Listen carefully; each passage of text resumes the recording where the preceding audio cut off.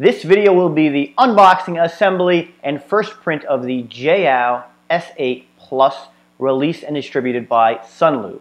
And here we go.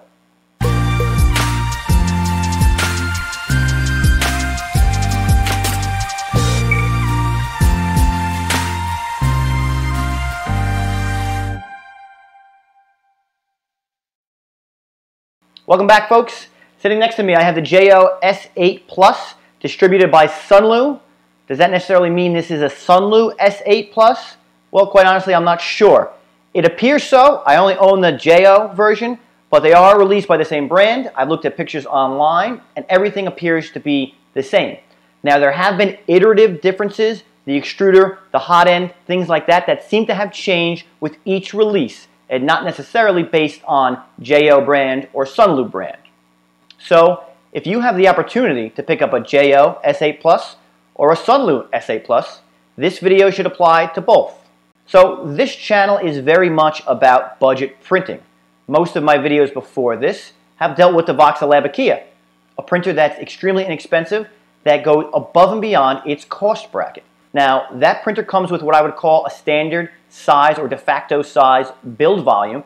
220 by 220 by 250. It's excellent. It gets most of your prints done. Most models are designed with that size or around about that size in mind. So if they are larger, they'll get sliced and chopped into smaller versions. So you can build them piece by piece and then assemble them. But what happens when you want to print something in a single piece that's larger than that print volume? Well, it's going to get larger on your cost base because you're going to have to open your wallet and shell out a decent amount of cash. Big print volume, big price tag. Well, except for this model. Now, this model was released a little while ago, and it originally went by the name Sunlu S8. Now, at that time, the price tag was between $250, I believe, and $300, somewhere thereabouts. Since then, it's been iterated upon, improved upon, and the price has even came down. Can you believe that? And currently, there appears to be flash sales for this thing on Amazon. I was able to purchase this unit on Amazon for $189.99. Now, what do you get for that price? Well, you get a very big build surface. You get 310 by 310 by 400. That is absurd. For that price, to get that sort of volume is unheard of. So, what's wrong with this machine? How could I get so much for so little? Well, I wanted to find out. I wanted to see if I could print those big models in one piece that I've been trying to do. So I shelled out a little bit of cash. It arrived to the house. We assembled it. We unboxed it. We did it in the reverse order, of course. And then we threw some prints at it. And let's see what happened. Here's the unboxing of the Jayo S8 Plus and then the assembly. Now, the assembly can take about 10 minutes if you really wanted it to, but you'd be doing yourself a disservice. You should always take your time putting these together. Make sure everything is put together properly, including the stuff that is already put together from the factory. Eccentric nuts, everything's tightened down. So here is what comes in the package. We have an instruction booklet, single page, very simple, power cord. Then we have the two-part filament holder. Then there's a bag with a USB cable, a glue stick, some cable ties. Then we have a bag with a spatula, a flush cutter, the screws we need, as well as the extruder arm that we have to put on. After that, we have the filament that comes with the machine. And then we're ready to shuck this thing out of the box, and there it is, all already mostly put together and cable tied together. And that's what it looks like coming out of the box. Pretty well packaged. Nothing was banged, dented, or mistreated. First thing we're going to do is we put these two little threaded spacers in the bottom of the Z-axis rail. There's white marks as to where we're supposed to place these things. We do one on each side, and this is going to hold a T-bracket from the base of the printer to the Z-axis rails. After that, we put the extruder arm on, red sheath, the screw goes into that, and then we put that into the arm. After that, we mount the arm to the extruder. Looking back, I would do this after my Z-axis was mounted. I don't know why they actually tell you to do it in this step. It doesn't seem necessary. I would do it once you have the machine actually upright. So after the arm is put on, we're going to put the spring on. Here's the spring. We put that little sheath inside the spring. That's what helps tension it down with the screw that's in the extruder. You put that onto the arm between the tensioner arm and the actual extruder, and then you tighten down that screw more. You're going to want to put some pressure on the arm as you're tightening that screw down. And then that's the tension of the spring. That's what's going to put tension on your actual extruder arm. We clip our cable ties to release the Z-axis rail from the printer base, and then we're going to mount that base. Now the first thing we want to do is there's like a plastic T on the base that connects it to the Z-axis rails. Put the screws in there lightly. Don't tighten them down yet. We're going to want to tighten the base to the lower portion of the rails first. So that's just, I'm putting those screws in there just to get them in. Then I like to use the packaging materials to kind of handle this stuff and mount it. So that's what I'm doing. I put the printer on the box and I keep the one side hung over so I can access the screws underneath. Now I have to say I was impressed by the wiring. There's even a sticker under there that tells you to not snag any wires while you're tightening, and it's all routed very nicely and neatly. So this is me putting the M5 by 25, I believe, screws into the uprights. After I was done with that, I can then fully tighten down those T-brackets. After that, the assembly is kind of done. So now this is when I go over the printer, I check everything, and I do my upgrades. Now the thing I upgrade on printers like these are the springs and the Bowden tube. So I take off the glass build plate in preparation of upgrading the springs, and at this point, I check that build plate, I check the eccentric nuts for wobble, and I do any adjustments necessary. Make sure the belts are all appropriate. After that, I check my motors. I check my Z-axis motor, I check my extruder motor. If they're loose, I tighten them. I check the Z-rods, which I'm doing here. I actually noticed my extruder motor was loose, so I tightened it up. And while I was doing that, I also noticed my Z-rods were ungreased. And you want those to be greased up. They're constantly under mechanical tension. So this is me. This is the lube I use. It's a dry lube. It's a Teflon lube. It's better than a goopy lube that you would normally see because it doesn't take as many particulates out of the air. So I'm spraying down my Z-rod. I didn't want to take it fully off. That would be the proper way to do it. I just didn't feel like doing it. After that, I check my hot end. I take the shroud off. I wanted to take a look at it. It's a fat boy. It's this fat red extruder. But then I get to removing my Bowden tube.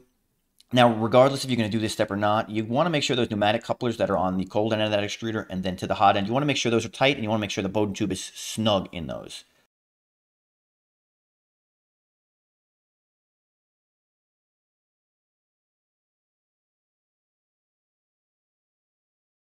I also took this opportunity to adjust the Z-axis eccentric nuts on both sides of my gantry.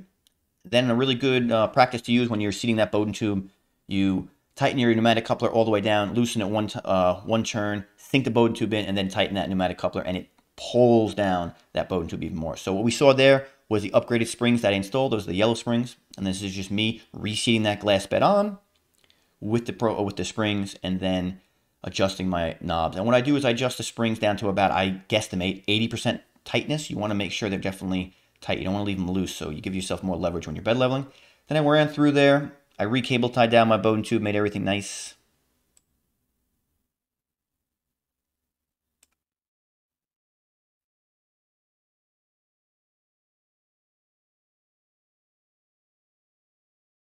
So right here, what I'm going to do is adjust the Z end stop. I put my glass bed on so I know the proper level. I use the couplers on the Z rods on the stepper motors to lower the gantry to just above my glass bed. Then I loosen my Z end stop. I raise it so that it's activated at that level, and then I tighten it up. This just helps you bed level. This way, the Z end stop out of the factory could be a little high, could be a little low, and it crashes into your bed. You don't want that, obviously. But this means that when the Z end stop first auto homes, it'll be just above my glass build plate, and I have a better shot at leveling it. So this is me just tightening that back up. Make sure you take that protective coating off your heated bed. You do not want to start the machine with that thing still on it. The glass bed goes on.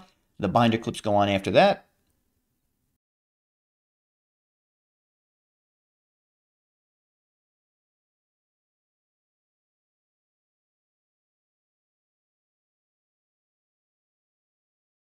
Then we mount the filament spool holder. We're done with the assembly. We make sure the voltage is correct. For me, 115 in my area. And then we're ready to start the printer.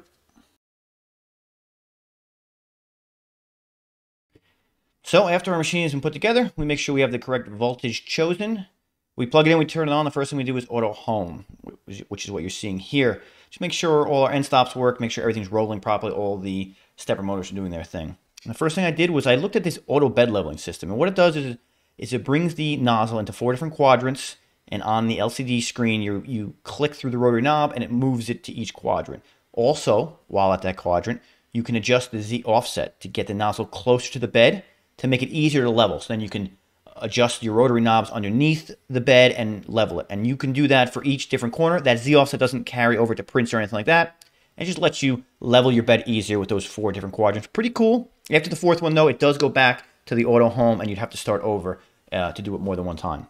The next thing I did was I made sure my X-axis gantry was leveled from left to right. So I took a 20mm shim, and I put it under each of the sides of the gantry, and I made sure that they were snug on both sides. Mine was actually perfect. I didn't have to do any adjustment, but if you do have to do an adjustment, what you need to do is disable the steppers through the LCD screen. You'll hold the stepper you don't want to adjust, and then you will adjust the coupler on the other stepper motor. You rotate it one way to bring the gantry up, and you rotate the other way to bring it down. So you adjust it appropriately so that that shim is tight on both sides equally. After that, it's on to bed leveling.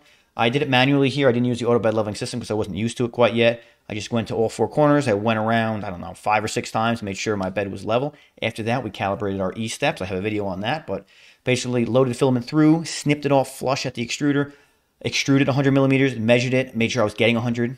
I was, so it was perfect. After that, I took a look at loading my filament. I just wanted to give you a quick look. This is inland filament.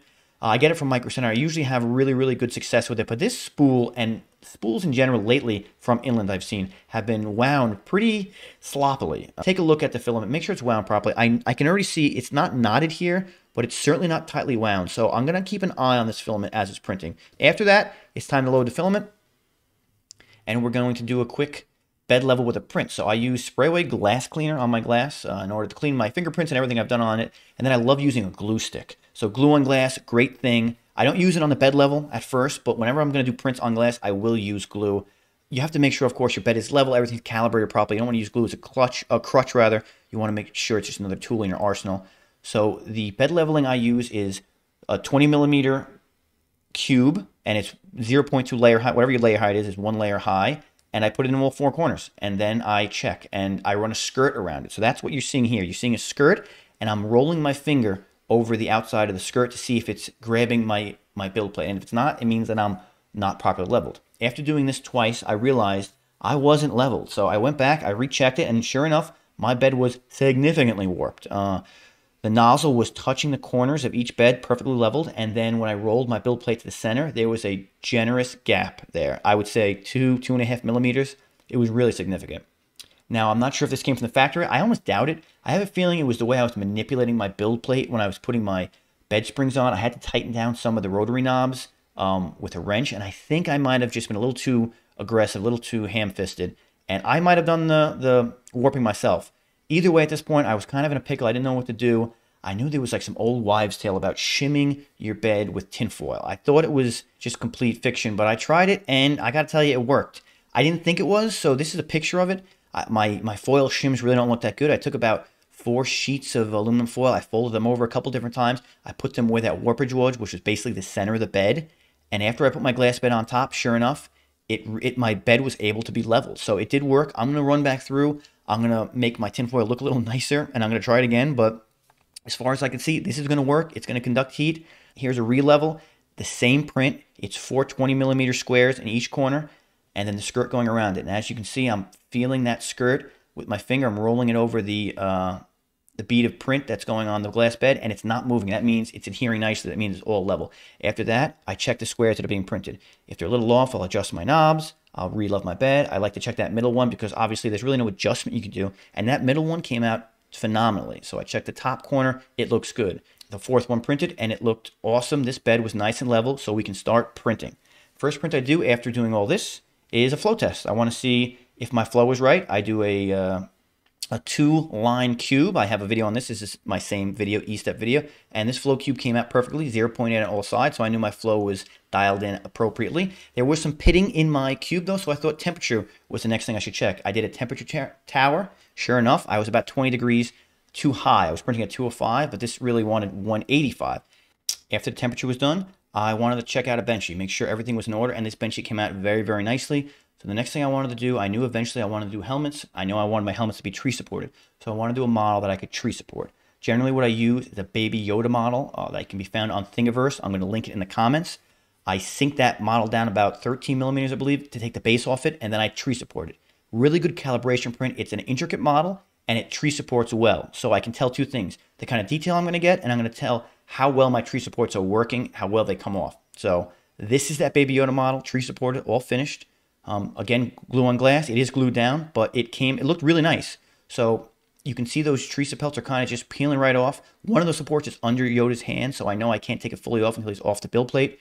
I then use one of these sticker scrapers you'd see maybe in the mechanic station to kind of just ease him off, and then after that, I can pull that final piece of support off, and he looked really good. A couple little weird artifacts, but other than that, really, really nice. Detailed, and this tree supports came off well. So after that, I really didn't run into any problems. I figured, let's try a helmet. So I tried the helmet, 3 days, 17 hours, tree supported, no supports in the center, and this was the final result. You see I'm going along the edges again of that helmet with that window scraper, and all I'm doing is I'm just lifting up the edges here, because I know once I get them all up, I'm going to be able to take this thing off. I'm not being aggressive with this, being very gentle. But this helmet, just from looking at it here, I was impressed already. And these tree supports were already kind of coming off the build plate nicely, so I was definitely hopeful. And like I said, I don't have supports under the dome of the helmet. So really the supports that you see are the only ones in there. There's really no on the interior of the helmet.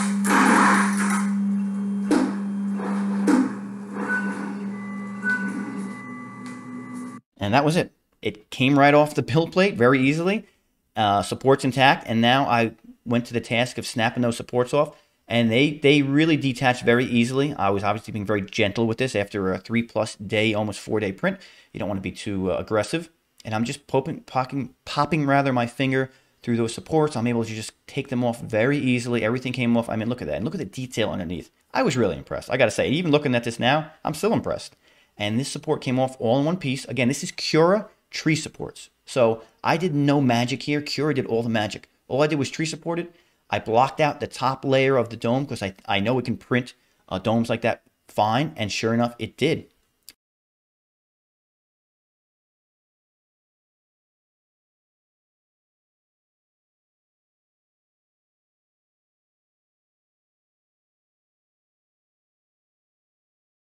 So there it is, that fin is off, and now we're looking at the final product.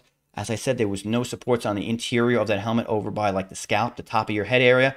And that's fine. It's going to look a little cruddy up there, but you're going to put foam up there. You're not going to worry. And this is the final result. Wow. Breathtaking, really. If you could see it in person, you'll see barely even layer lines present, a little bit of Z-seam, but you're going to get that. A small bit of post-processing, and this is going to look spectacular. So I was blown away. I was really impressed by this. So there we have it, folks. We unboxed it. We assembled it. We did some calibration prints. And then we shot for the target we were aiming, and we hit it first try, by the way. A one-piece helmet built all on a single build platform. Really amazing. Now, for the price, being able to get this build volume at this performance, I was really blown away. Now, will this happen all the time? Absolutely it will. I'm a great printer.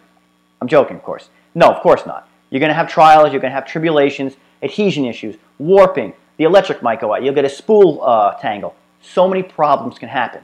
But what this does prove is this printer can accomplish big prints like this and at very high quality. Now, how did we get there? Well, we didn't do much. We assembled it. We made sure certain things were calibrated appropriately. Then we did some prints.